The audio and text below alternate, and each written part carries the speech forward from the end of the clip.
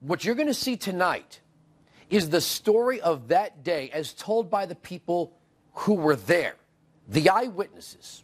No secondhand accounts and no conspiracy theories, just what they saw. Take a look. As Mrs. Kennedy and the crowd yells, and the President of the United States.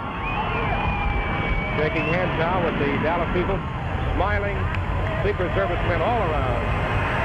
Boy, this is something.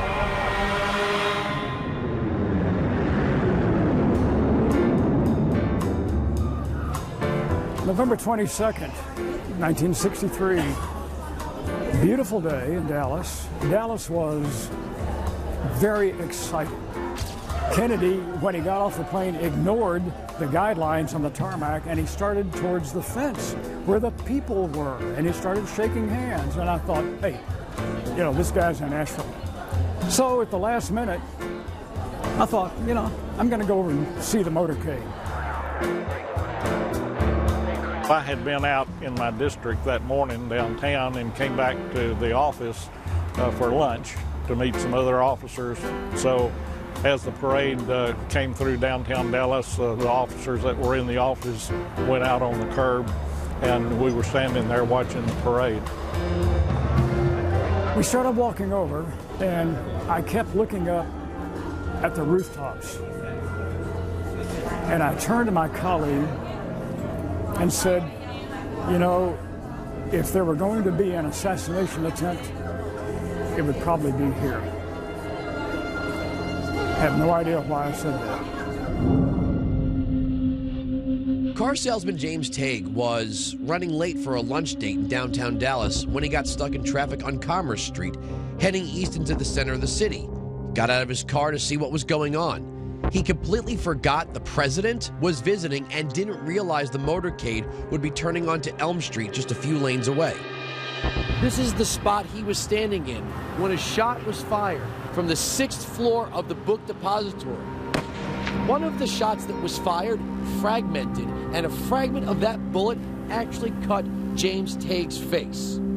Well, the first shot, and the majority of people here thought it was either a firecracker or a motorcycle backfire. And with those thoughts going through my mind, then there was a crack of 2 rifle shots, one right after the other. Something stung me in the face. And then a couple of seconds later, 3rd shot. And that was a much more violent reaction.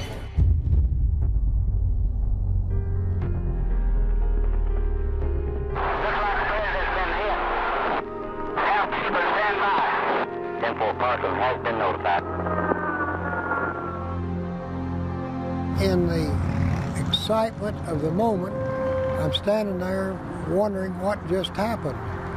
Kennedy had gone violently to the left, and then Jackie started screaming, "Oh my God," and turned around and got on the back seat and then started climbing out on the back of the limo.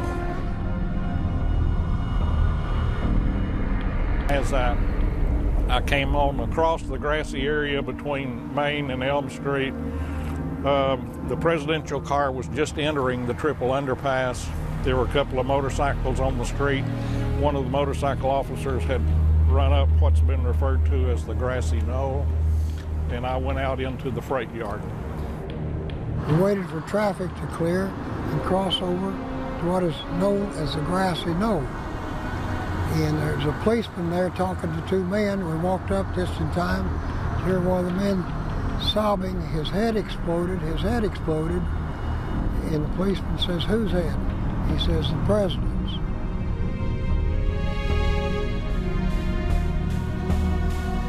A cop got off his motorcycle and came towards me and some others and said, "Get down." I got down. I said, "No, I got to get up. I've got to get to a phone." And I thought the nearest phone's going to be in the depository building. So I ran along the sidewalk and ran up the steps and ran up to the doorway, and the door was, there was a guy in the doorway. It was sort of half open. And I asked him where a phone was, and he said, "In there." I said, "Thank you," and went in, and got on the only phone in the lobby of the depository building and called the station, and I said, you know, patch me through and leave the line open. Little did Allman know that the guy in the doorway was the president's assassin, Lee Harvey Oswald. Fellow reporter Hugh Ainsworth of the Dallas Morning News was the only journalist to witness what happened next. When Oswald went out of the building, he turned left and went 4 blocks up Elm Street, got on a bus.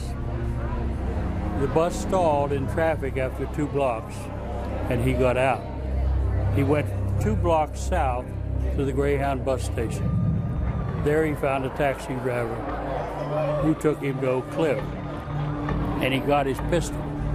He changed his outfit and took off south for several blocks. Shortly after that is when law enforcement officials shifted their focus to the book depository building. They were searching each floor in the building. We had some large battery-powered flashlights. I took one and just happened to go to the 6th floor.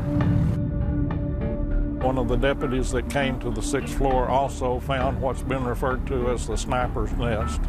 I observed a couple of cases of books stacked up by the window that could be used as a rifle rest, and there were 3 spent shells on the floor. As I got to the northwest corner of the building, there were 2 rows of books that were 2 cases high. The top row of books had been pushed across the top of the crevice so as to conceal the crevice. As I looked down and shined my light in the crevice between the 2 rows of books, I observed a rifle in there. I looked at my watch, it was 1:22 p.m. By this time, the Dallas police had put out an all-points bulletin on Oswald after an eyewitness described him. Officer J.D. Tippett was the one who spotted Oswald walking into the Oak Cliff neighborhood. He stopped Oswald, they talked for a few minutes, then Oswald shot him 4 times. Ainsworth was near the crime scene talking to eyewitnesses to the shooting. I went out of this one place and heard on the radio there's a suspect at the Texas Theater. So I ran like mad to the theater. And I met the woman who was a ticket salesperson. She had a transistor radio up by her ear and she was crying. And she kept pointing, he's in there, he's in there. So I go in the theater and I saw them coming up the aisles toward me. 2 plainclothes guys and 2 uniformed cops. Now as I stood there in the doorway, he was about 15 feet from me. Officer McDonald, Nick McDonald, was the one who got to him first. He told me later that Oswald stood up and said, well, it's all over now. 48 hours later, Dallas was still buzzing. That morning, Oswald was going to be transferred from the city jail to the county jail. We walked back in the office, and as I walked in the office and around the switchboard, the operator said, you have a phone call.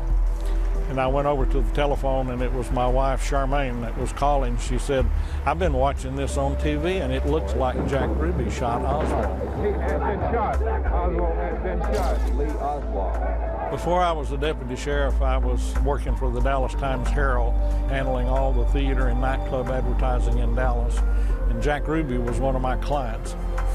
I said, no, it couldn't be Jack, but it was. I knew Jack Ruby for 3 years before he did his number. I did not like him. I saw him beat up people a couple times. He was not a nice man. He was a braggart. He wanted to have class, but he didn't really know what class meant.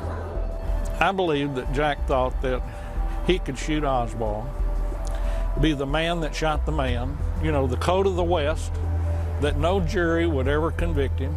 He could go back to his carousel club and be the main attraction and have more business than he could ever want. This is the biggest, most horrible tragedy in the history of America.